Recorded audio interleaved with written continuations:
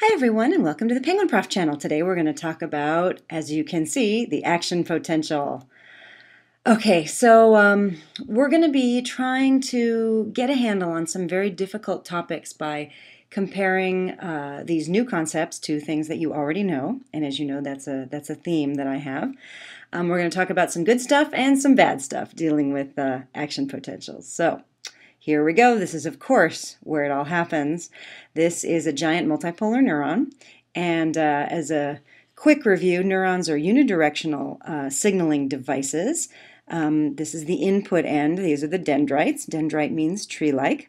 All of these signals coming into this neuron will come in through the dendrites and then be focused on one spot, which we're going to look at here, the axon hillock. You can also call that the trigger zone. If this trigger zone reaches threshold, then this neuron will fire. And what that means is we're going to send an action potential down the axon to the axon terminals shown down here. And in this case, this neuron is talking to another neuron. But of course, neurons talk to all cells of the body, not just other neurons. In this video, we're going to try and get a handle on what kind of signal the action potential actually is and how the neuron actually codes for information. Of course, the nervous system drives people crazy because you're talking about changes that happen over milliseconds, thousandths of a second, and movements of ions, which are, not really easy to visualize. So this kind of looks like a mess, but as we try and look at what the ions are doing, primarily sodium and potassium, there are two main forces that are responsible for their movements. So let's try and break this down a little bit and see if we can get a handle on it. The first gradient that's going to cause the ions to move in any particular direction is one that's very easy to recognize. It's a concentration gradient. And a concentration gradient goes from where particles, or in this case children, are to where they aren't. That's the direction of the gradient. So, basic diffusion, you can look at movements of, food coloring in a beaker of water. You'll see the same thing. So everything moves from areas of high concentration to areas of low concentration until equilibrium is reached. So when we talk about an ion or any particle, but in this case an ion's concentration gradient, that's what we're talking about. Things moving from where they are to where they aren't until there's an equilibrium point. The other gradient that we have to worry about is a voltage gradient. And all you got to remember there is this is a basic property of opposite charges attracting each other. So similar charges repel each other, but opposites attract. So now if we go back to this figure of a cell in cross-section, and we start to look at these particular ions, it hopefully makes a little bit more sense when you break it down. So let's look at sodium. For sodium, the story is actually pretty clear because sodium is being concentrated all the time by this 3-sodium 2-potassium pump, and it's being concentrated outside the cell. So what this pump does, it's an active transporter. It's powered by ATP. Every time an ATP molecule gets hydrolyzed, 3 ions of sodium get pumped out of the cell, and 2 ions of potassium get pumped in. So this is what creates the sodium concentration gradient. That is why there's so much sodium, you see it all out here, why there's so much sodium outside the cell and basically none inside the cell. There are leak channels for sodium, but you notice that is blocked when the cell is at rest, and that's critical.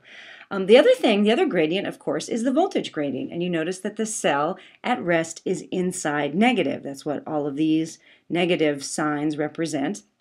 And the cell is positive outside, of course. So for sodium, the story is pretty clear. The driving force for sodium, the combination of the voltage gradient and the concentration gradient, drives sodium to want to go into the cell very, very badly. That driving force is actually quite high. So that's the reason why sodium has such a strong desire to get into the cell. Another way of looking at this, in a little table format, what we've just said is that the concentration gradient for sodium drives it in. That's based on where sodium wants to go because of its numbers, just being concentrated in numbers outside the cell means it wants to go in. Based on the voltage gradient, sodium also wants to go in because the cell is inside negative, and sodium, of course, is positive.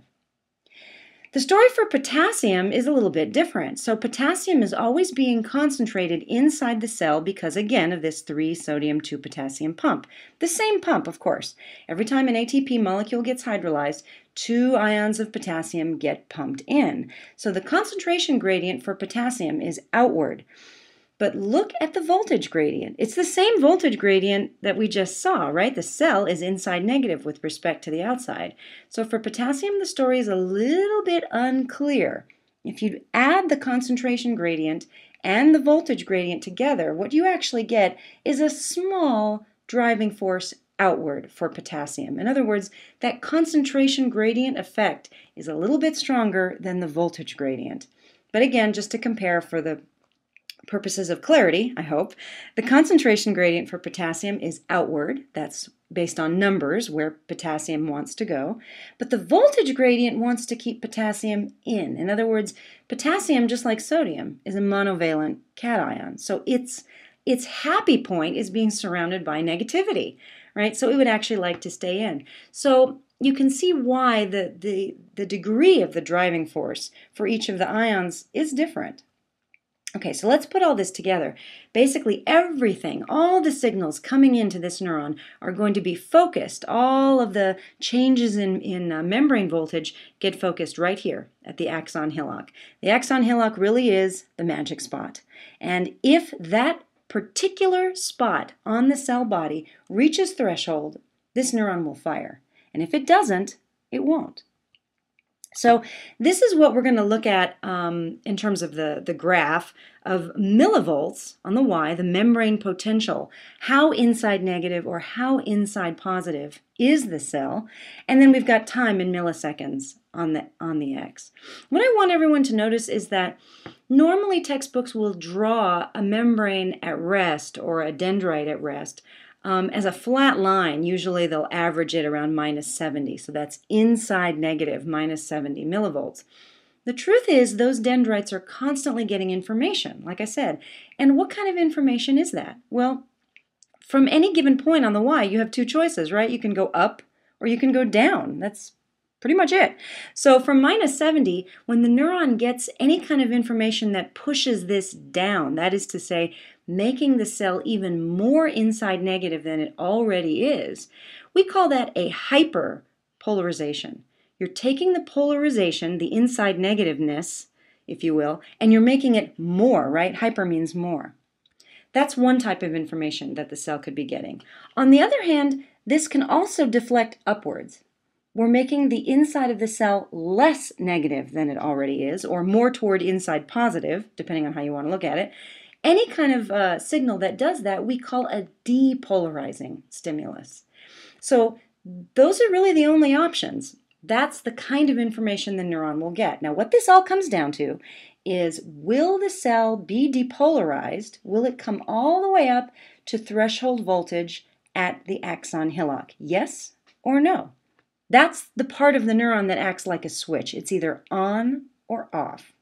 So when we look at all this, we say, oh, all this is when the cell is at rest. And all that means is, you notice it doesn't look really restful to me. It's going up, it's going down. So again, here, right here, it would be depolarizing. Here it's hyperpolarizing. The cell is getting information saying, no, no, no, don't fire now. But look what happens. It's getting depolarized and depolarized. It's getting less and less inside negative, and it's getting more and more closer and closer to threshold. And finally, at this point right here, something amazing happens.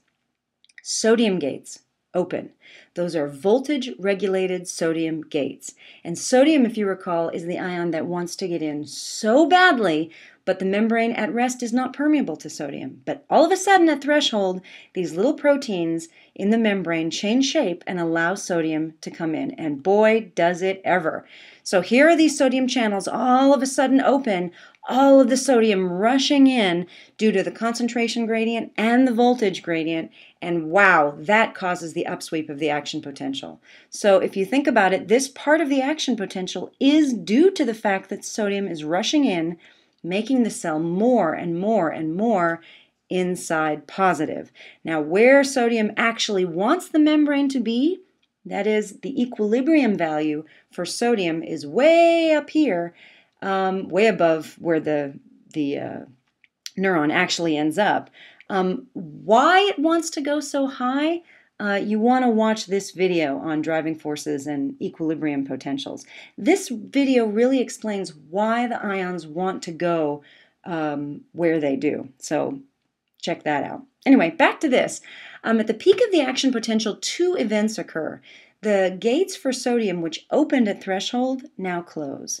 And now we've got tons of voltage-sensitive potassium gates. They open. And now the situation for potassium has changed dramatically. Now the situation is this. The concentration gradient for potassium is outwards, which it was before. So in that sense, it's just like rest.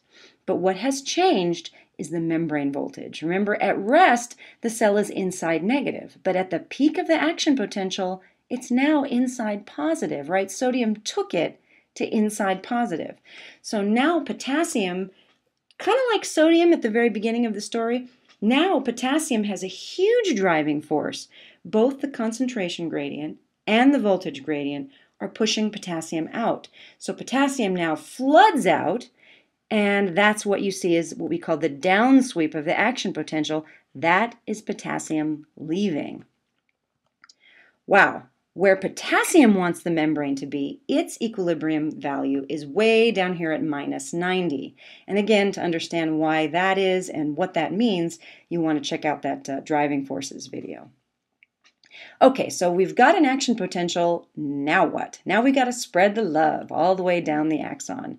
So what happens is, as you look at the entire length of the axon, and remember axons can be extremely long, every single region of depolarization, it's just like a line of dominoes. That's going to cause the next region just downstream to depolarize, and you're going to get action potentials all the way down.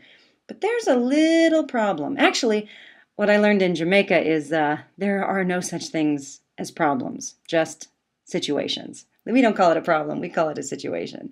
The situation is that current is not unidirectional.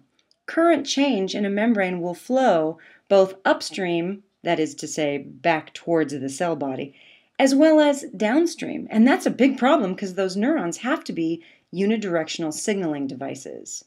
So the solution to this problem is rest. It's called a refractory period, but it's basically a resting phase. So what actually happens as you look down an axon, here's a region that's going through an action potential right now. As the action potential spreads, it does influence both the region that just fired as well as the region that's going to fire next. The reason why this region does not fire again is because it can't. It is having its resting phase. So what you look at down here in the pink is that this region is recovering from the action potential it just had. That's why it can't fire again. There is actually what we call an absolute refractory period, during which time the excitability of the region of the membrane is actually zero. That means no matter how strongly you stimulate this region, it cannot have an action potential. And that's because it's basically having one, right? This is the action potential. These are the two ions that are involved. It has to, in a sense, reset.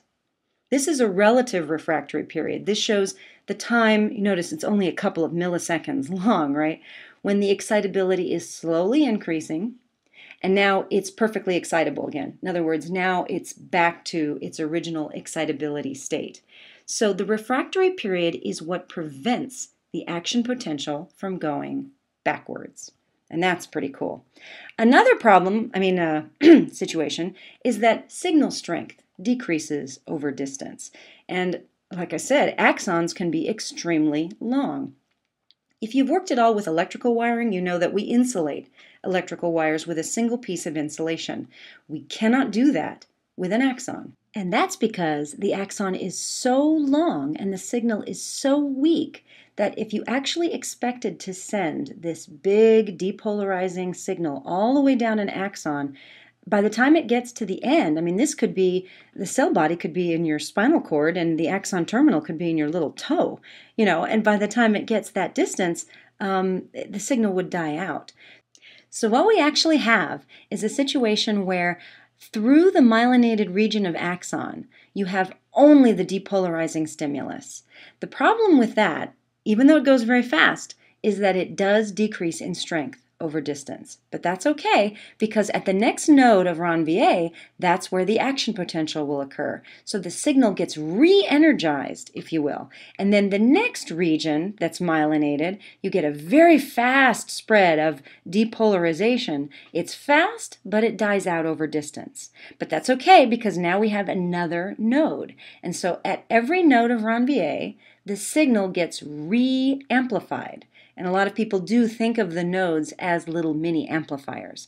And that is what prevents the loss of the signal intensity over the entire length of the axon. It's because the nodes of Ranvier act to amplify the signal all the way down, which is pretty cool. Boy, my voice is tired. I know that's a lot of information. Please comment and subscribe. Thank you so much for visiting the Penguin Prof channel, and visit us on Facebook and Twitter. Good luck.